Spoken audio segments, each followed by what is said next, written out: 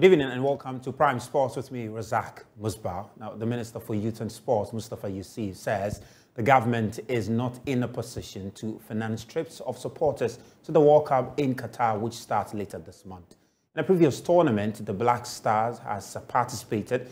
The ministry facilitates trips for supporters and other Ghanaians to the host country to support the senior national team.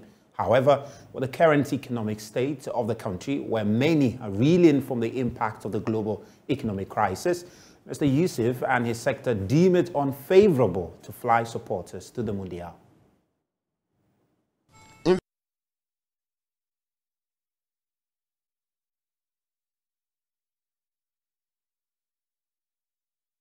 In view of the current economic situation that we find ourselves, the government have decided that we will not be financing supporters to the World Cup. And I want to repeat that. In view of the current economic situation we have found ourselves, the government will not be using consolidated fund to fund anybody as a supporter to Qatar. But what we will do, as historically you know, we will continue to rely on corporate Ghana to support us so that we can get some few supporters to support our national team. The ministry is also working very closely with the mission. That's the Ghanaian mission in Doha. We have a lot of our brothers and sisters in Doha, and they are mobilizing every week, just like we are doing here, to support our stars. They have been rehearsing week in, week out to support our stars, and we are working very closely with the Ghanaian community in Doha to also support the little one that we will be able to galvanize support from corporate Ghana to go to Qatar and support our stars. The Ministry of Youth and Sports will continue to appeal to corporate Ghana and the private sector to support and finance Ghanaian supporters to provide symbolic support for our stars.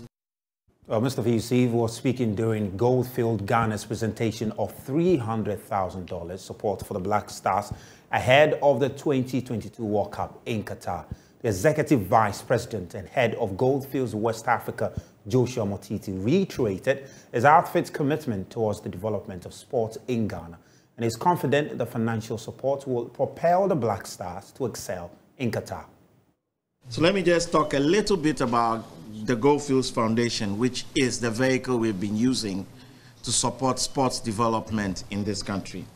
Foundation was established in 2004 and has so far invested over $90 million in the development of programs and shared value projects in our host communities, particularly in Takwa and Daman, in the Western region, and in other places across the country.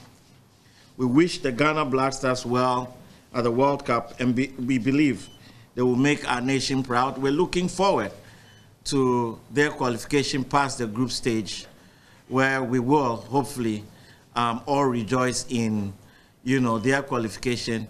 And I will appeal more to my bosses to see what else we can do to support them further. We really wish Black Stars very well and looking forward for their qualification past the group stage. The Ghana Football Association have signed a one-year partnership deal with Tanning Ghana Limited worth $100,000. Joy Sports Arena Mubarak was there and filed this report.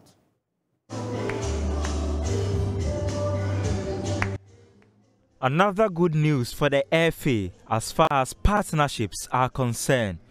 It is a deal which sees them get $100,000. Officials of Tanning say it is a package for the Black Stars as the World Cup approaches. The one-year deal was signed by GFA boss Ket Okreku and Tanning director Stephen Klogo. The partnership also includes 3 brand new cars given to the Football Association. Transportation needs of the Football Association that will ensure that our staff could travel safely and in real time and on time to deliver football products to the consuming public is being taken care of by Tanning and Sherry. We can only say thank you again. Thank you, and thank you. It's a feat that you will not regret. It's a feat that will be remembered by my good self as a leader of the football family and by everybody who works with our football association. Ghana football is appreciative. Our sport will be developed because this investment is worth a life of a human being. So you want to take a shot? You go. You don't go Google. You get to start.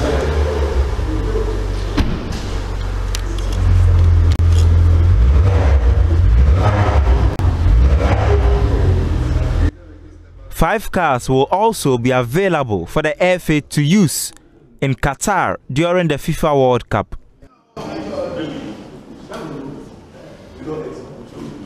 Well, some good news there for the Ghana FA, but some countries have been releasing their final squad for the 2022 World Cup. Today, 3 powerhouses, Germany, England, and Ghana's group opponent, Portugal, released their squad. Let's go through them now, shall we?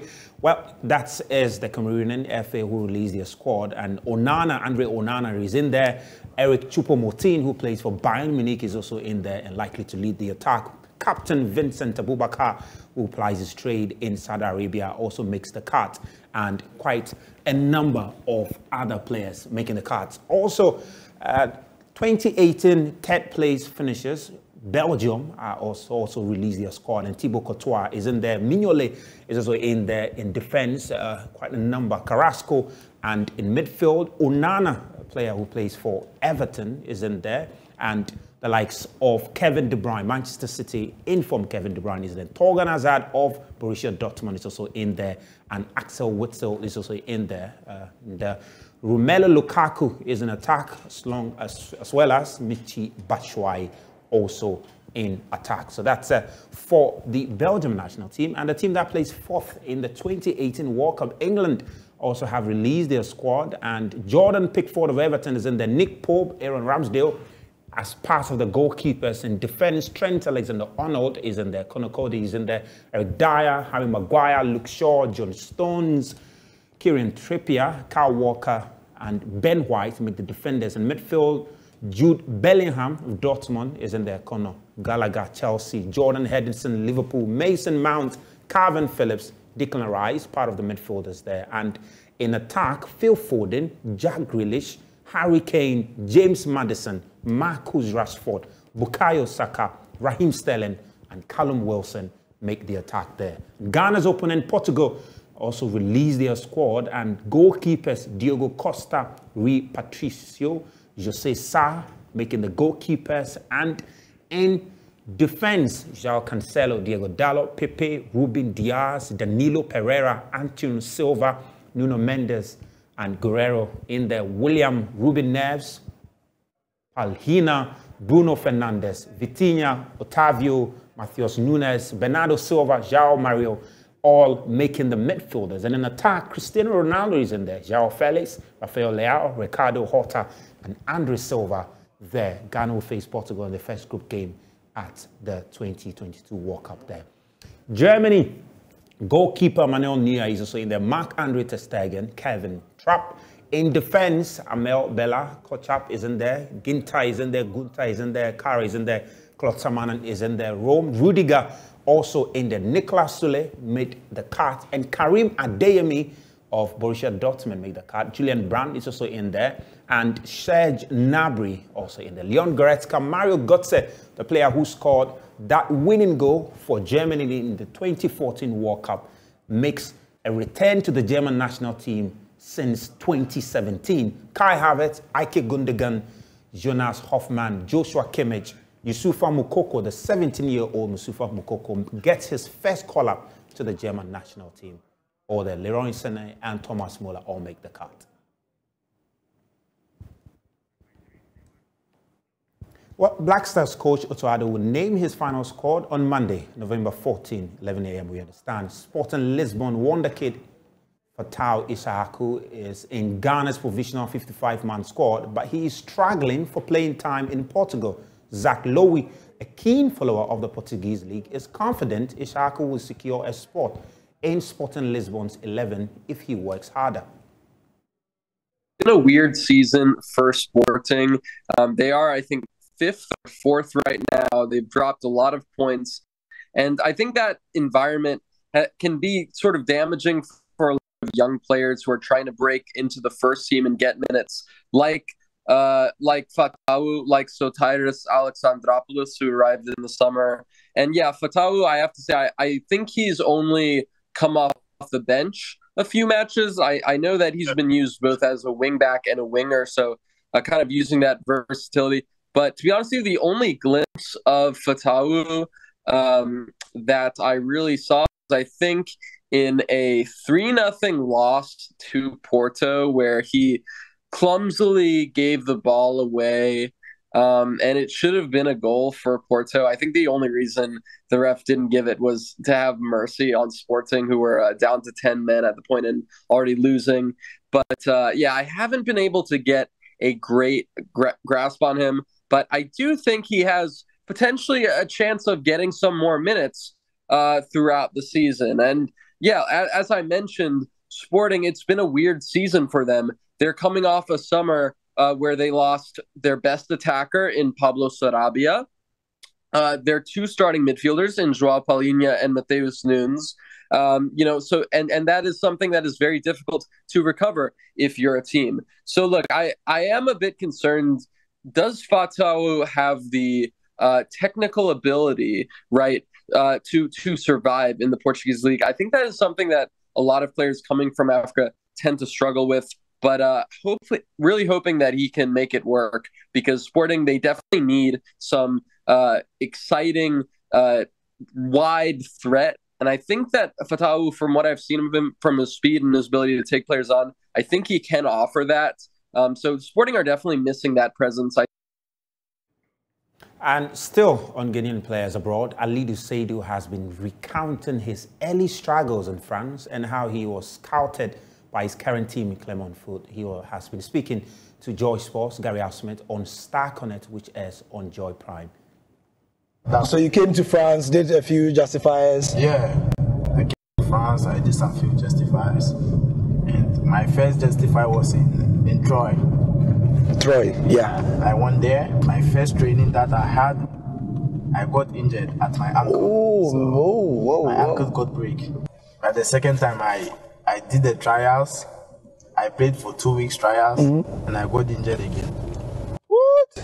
Yeah, I got injured. And the team told me that, like, I'm a player, I'm not strong, I can't play. You are injury prone. You're injury prone. Yeah, so I can't play for long. Always injury, so they won't pick me, so I should leave. I was like, So I was in the hotel, like, waiting for my ticket to be ready, so that I'll go back to the academy. In Ghana? Yeah. So my agent called me like Wednesday night and tell me that Clermont saw you playing the tournament, Yeah. So they want to pick you, even if you are injured. They want to pick you and try and see if you'll be good. And when you come back from injury, you won't get injury like how you used to do in Troyes. I was like this, like. I was crying, I was very happy. Yeah, crying and laughing at the same time. Yeah, because I packed my things, everything. I called my mom. I told my mom that you don't understand what's going on here. I'm coming on Thursday. I'll come and read like Thursday night,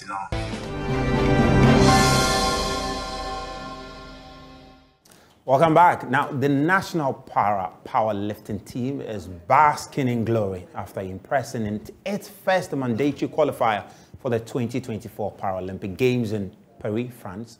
The team won 16 medals at the just ended Africa Open Championship in Egypt. We're privileged to have in studio a key member of the team, Emmanuel Ni Tete Oku. Head coach Prince Nyako Prince will join us via Zoom later, but for now, we have Emmanuel in studio. Emmanuel, good to have you. Good to have you in studio. And we can see on our table some medal, and you need to take us through what each one of them represents. Obviously, this is silver. So let's start with the one here on my far left. So this is the silver. What division was this, and what does it represent? Okay, so like you said, my name is Emmanuel Ni Tete Oku, and I competed in the senior men's 72 bodyweight category. 72 bodyweight category. All right. So in my class, we were 11. Then this first silver you see here was ranked. I was ranked the second place in the overall senior men, and then also second place in regional, which is in Africa. You see, it's an open African championship, which means other countries that are not from Africa can also come. So if you have a foreign country in your class, after the competition, they rank all of you, and then after that, they take off the non-African countries and then rank the African countries too. So in the world, I was the second, and then in Africa, I was second. So in the world, you were second in the 76 kg, 72 division. You were second in the world, you were second in Africa, and we have a gold medal here. This was for... This gold too is also overall lifts. Overall lifts. See, we have everyone has 3 lifts. So when they finish, they'll add all your lifts and then making a total lift. And overall, you were first. Yeah, I had the best lift. I did a total lift of 517. And the whole world, you were first. Yeah.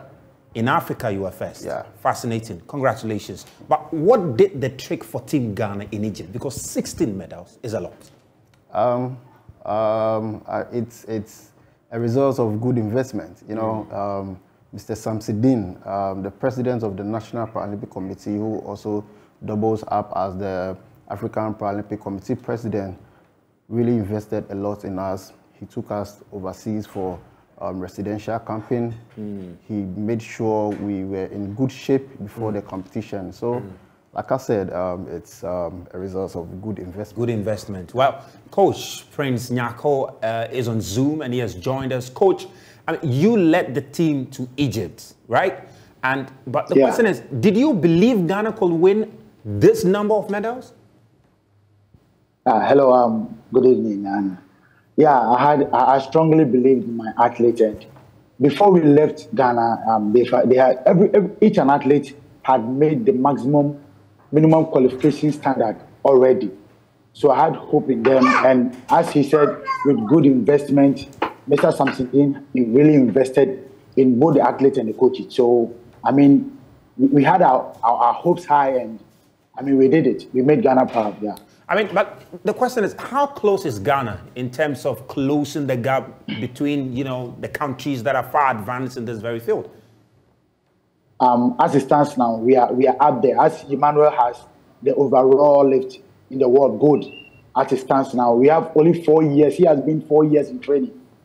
And matching these international athletes who have trained for like 15, 20 years, and with 4 years competing with them, I mean, there's more room for improvement. Ghana will go far. Interesting. Let me come to you, Emmanuel. I mean, clearly these number of medals you were able to pick up, very impressive. But were you satisfied? Yeah, with what I did. You see, in my class, my minimum qualification standard is 142. And I did 176 kg, which is far more than my minimum qualification standard. So I'm cool with it. I did all I could. But what should be the team's targets in the next tournament? Well, what do you think the team's targets should be? Because we know the overall team performance, you had bronze. Yeah, so the men's team event. The men's team event, you had bronze. So in terms of targets in the next competition, what do you think should be the target for the team? Like I said, we are in good shape, and then we are ready for any other upcoming qualifiers that will be sent to you. I'm looking forward to make more than what I've already done. Yeah, we have our next competition in Dubai, and I'm looking forward to make at least 180 kg. Wow, that's ambitious, super ambitious. But coach, I mean, any message for corporate Ghana in terms of support? Because we understand your team needs lots of support to be ready, particularly for that tournament in Dubai. Yeah, indeed, we need a lot of support. We need a lot of hands on board. We ask corporate Ghana, corporate bodies to come and support the NPC Ghana and our president, Mr. Samsidine, to help us go for the remaining qualifiers. I mean, we are calling everybody, anybody, a corporate body, anybody who wants to support Ghana powerlifting. I will not let Ghanaians down. We are here to make Ghana proud as we've started the journey.